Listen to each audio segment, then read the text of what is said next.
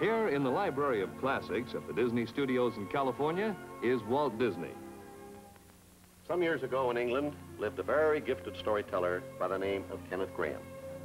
Like his contemporary Lewis Carroll, who wrote Alice in Wonderland, Kenneth Grahame was not a professional writer.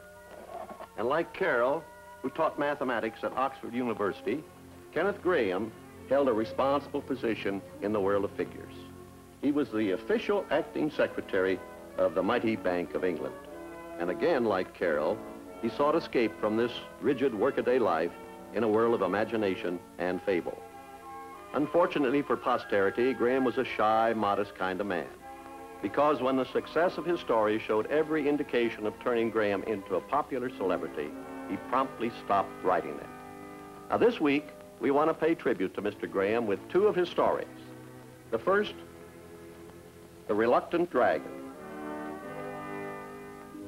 Once upon a time, long, long ago, in a faraway land across the sea, there lived a little boy who considered himself quite an authority on brave, fearless knights and their mortal enemies, those horrible, fire-breathing dragons that daily terrorize the countryside. One afternoon, as the boy sat deeply engrossed in his favorite subject, Good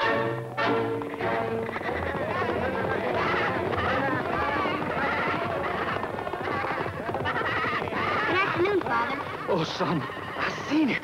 Up on the downs it was, all covered with scales and such, in a tail with a sort of a nook on it. Now, will I catch me back?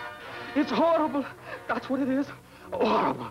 It's only a dragon, Father.